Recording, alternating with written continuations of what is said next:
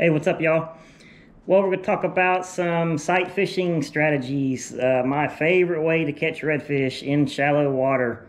The lures that I like to use that I think work the best usually are going to be your soft plastics. In this video, I caught a couple good slot reds a day or two ago, and I was throwing a 5-inch saltwater assassin on a weedless hook because I was fishing a lot of grass. You'll be able to see in the clips. And the hook that I use on the 5-inch soft plastics is a 5/0, and it's a 3/16 ounce, so just a little heavier than a 1/8 ounce. And it's a good pair for the weedless for the lure, because you have a little bit of gap. You need some gap. You need some space in between that lure and that hook, so when they bite down on it, you got plenty of hook to set, you know. If you use a little bit smaller hook, like a 4/0, yeah, it may hook up, you know. But I've had quite a few missed hookups because the hook was a little too small when using the weedless hooks.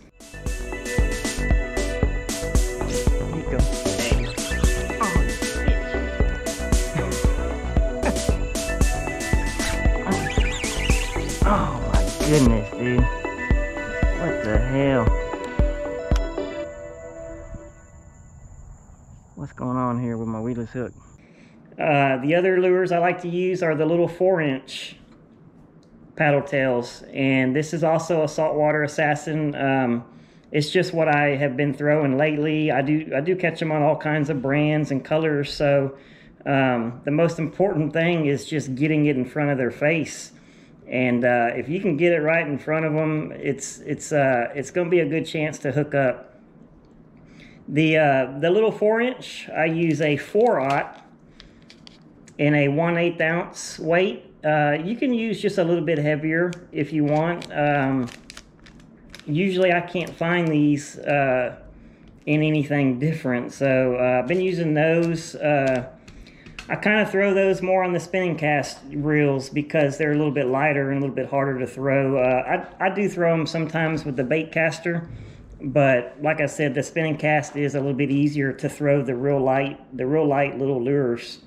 And when they're being picky, sometimes the light lures will pay off, you know. So, but I did catch them on the bigger lure a day or two ago.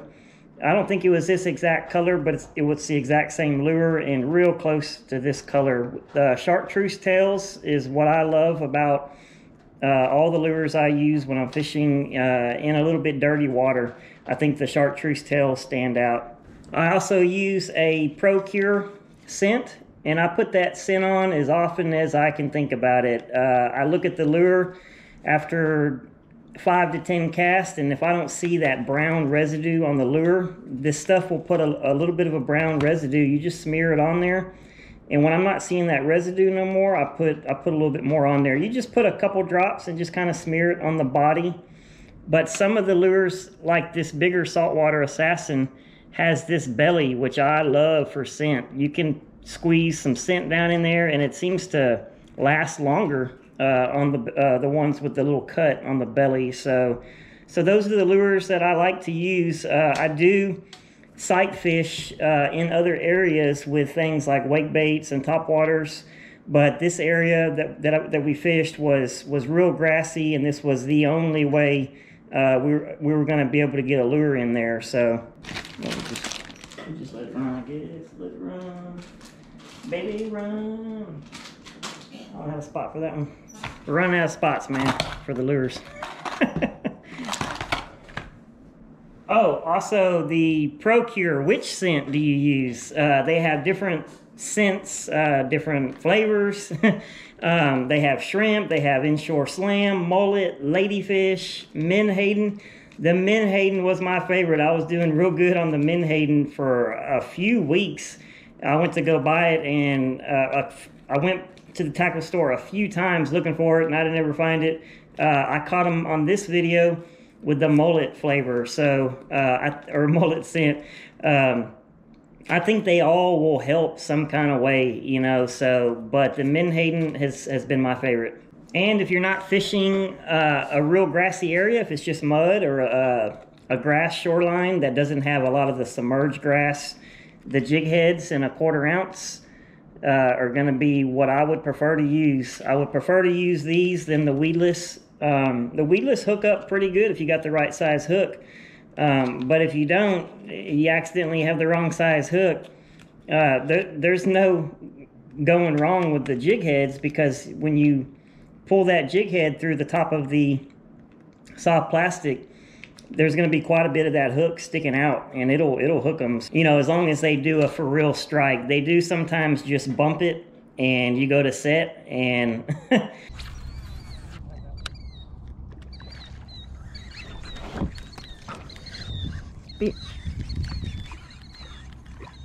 he freaking hit it. Yeah, he hit it. And the fish in there, it's because they're not really trying to eat it. They're just kind of going up and pecking it. And they do that mostly to try to tell that mullet, you know, get out of here. You know, this is my area and I'm not interested in eating you at this time. Also, to make them completely weedless, which I forgot to tell y'all. So the hook is sticking out right there.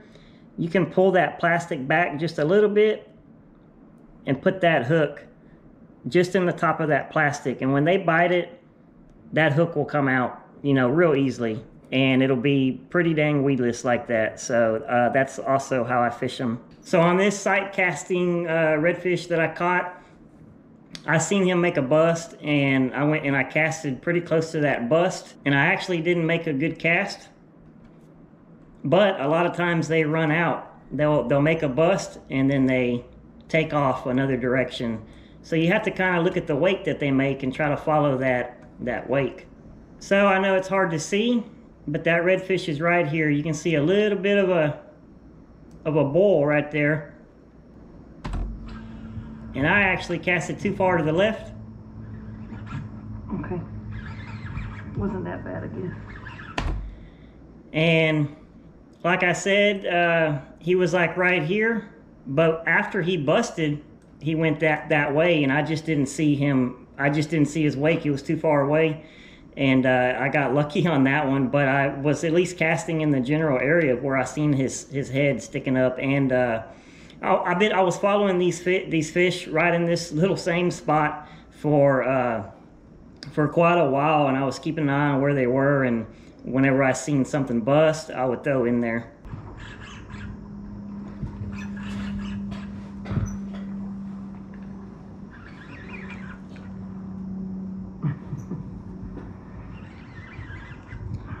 And I'm trying to keep that fish on top of that grass with my rod tip real high, which is kind of dangerous because if the hook comes undone, it'll come right for you. But I was keeping that rod pretty high and horsing the heck out of him.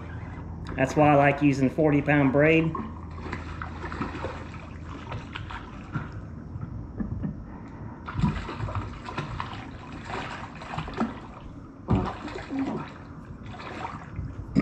Nice one.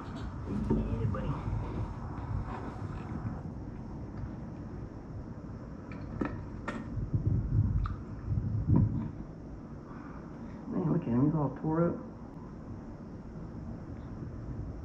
We're gonna let you go, man.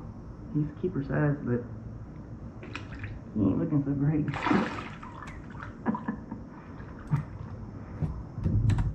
So that color of the lure looks to me like one of the Texas roach colors. They have a little bit of black on the top. So it was a real nice red, probably about 23 inches. And here I am poking it. I'm gonna poke it back in there to make it weedless. Look at that big dude right there. So I know y'all can't see it, but that red was about right here. And I could actually see his back and his tail out of the water. And I casted right here, which was just a little too far away from him. He never seen it. So I make a few bumps, thinking maybe he's heading that direction. And since I'm sight fishing, I go ahead and reel it back in. I'm not gonna waste the rest of the cast because I'm looking at this one red. I'm targeting this one red, and he's a pretty good one too. So it takes me a few casts. I'm still casting a little bit too far to the right. That fish is still somewhere right in there, and I cast it a little too far to the right still. Sometimes it takes a few casts, but it's very rewarding when you see them hit it. So I bump it, you know. Come on, dude, it's a free, easy mullet. I bump it maybe 10 times. I go ahead and reel it in, and I make another cast to where I see him. Try bumping it, he's going to the right. Also, keep in mind what's going on right here, which I didn't see till a while ago. We got some reds right there next to me. Oh, big cat. And you can start to see his back come out of the water right there. That would have been a pretty cool hookup real close to me, but I'm focusing on that one red over here. My rule has always been focus on one at a time. Sometimes there's so many and it's easy to get distracted. I like to target the ones that I am seeing their back or their tail for a while. They'll be swimming on top of that grass just real slow, and I love hooking up on those reds. Yeah.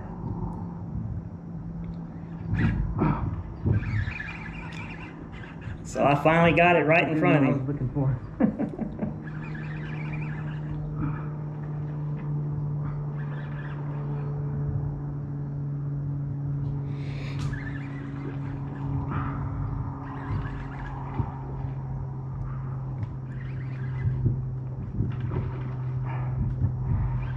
Trying to keep him above the grass.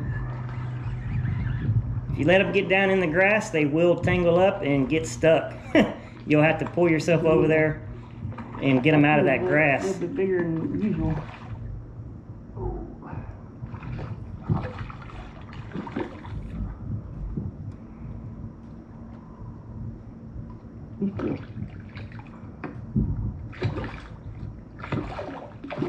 You see how bad the grass is that I'm fishing? That's why we're going weedless. Golly. Fat dude. They are getting fat for wintertime. All right. Came out pretty easily though. Real nice red. So we'll do a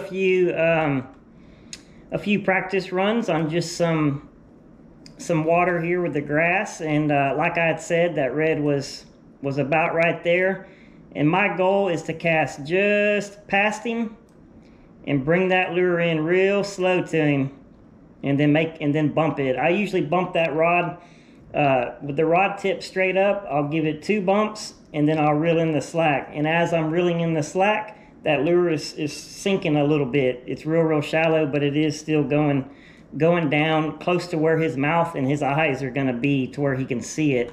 There are days when I see the red or I see a blow up and I cast right on top of him, and there are times when they will eat it immediately, and that definitely works sometimes when they're real aggressive, real hungry, but I always try to cast it past them and bring it into them.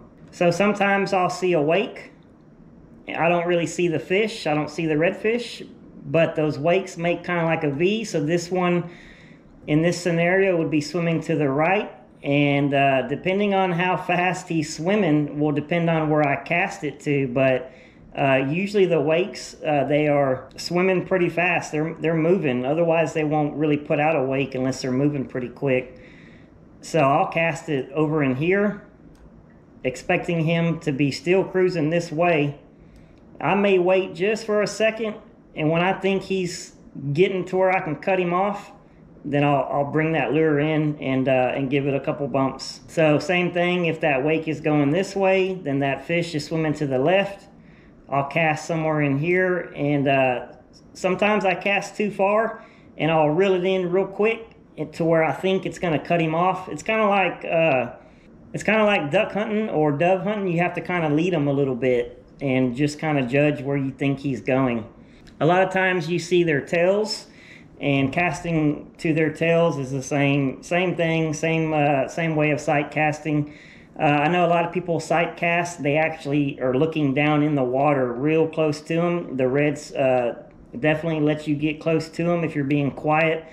But all the sight fishing I do is from sight fishing wakes and blow-ups and tails. So that's the way I fish. Because most of the time the water's too dirty to really see down in it in a lot of the areas I fish. I do fish clear water stuff too, and I'm so used to looking at wakes and blow-ups and tails and backs out of the water that I fish the same way. I hardly never look down in the water because it's just easier for me to see them a little further away by the commotion that they're making on the water.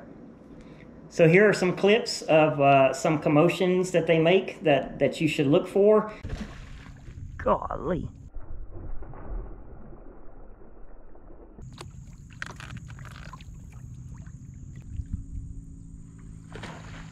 Golly. That was huge.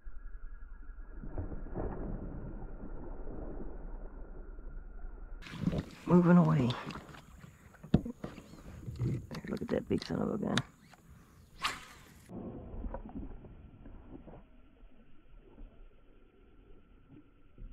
They're gone. His head was out of the water. Well, there went that one. Golly, man. Golly. That was a big one.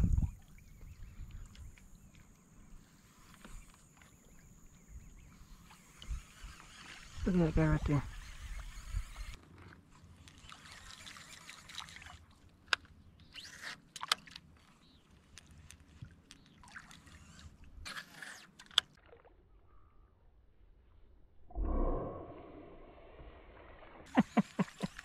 That's a big red too.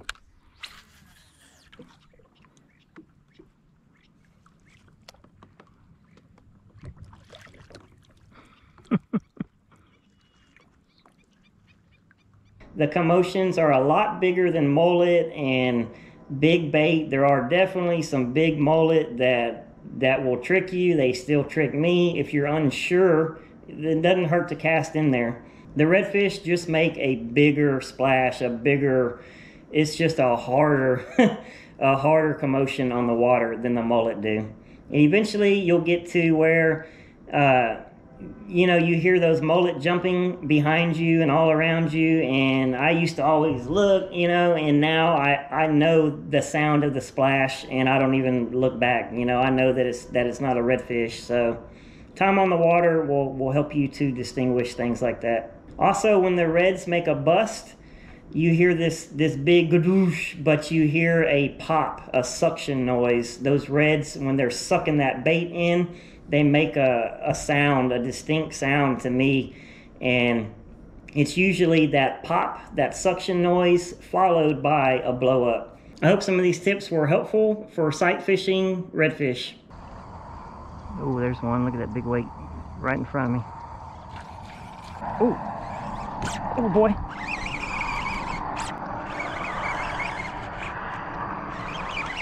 Oh, it's a good one. Oh, it's a good one.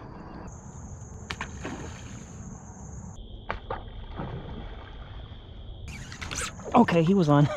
I didn't know.